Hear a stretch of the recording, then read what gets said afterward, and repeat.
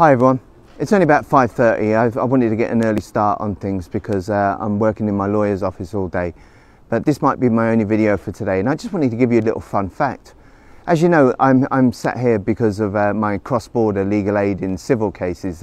Been granted 3 times and not a penny has been paid for any translation, legal fees or travel expenses. Completely against all EU regulations. But anyway, that aside, did you know I was assaulted twice by my property developer? And on the second assault, I had to fly back and forth as a witness for the state under subpoena for 2 years. And I was always told that I would get my money back in the end. It took me 22 hours under cross-examination for an assault that took 5–10 minutes. 6 trips alone just for my cross-examination. I spent months away from my family and they never paid me a penny back. It added up to 12,000 euros. 12,000 euros. Because you can't fly an EasyJet flight and book it months in advance. You're told, go away, the accused hasn't turned up, come back next week. So you have to weigh up, is it cheaper to stay in a hotel or should I fly back and forth and exhaust myself?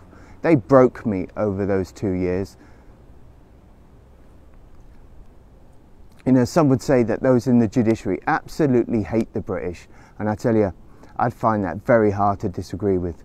There's thousands of us flying back and forth all the time for nothing.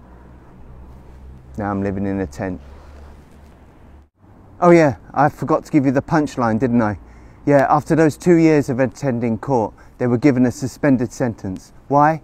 Because apparently they were always willing to plead guilty to a lesser charge instead of the GBH to ABH. Always willing to plead guilty. Put up a fight for 2 years. And then I had a 2-year civil case which we won, and I've had no damages.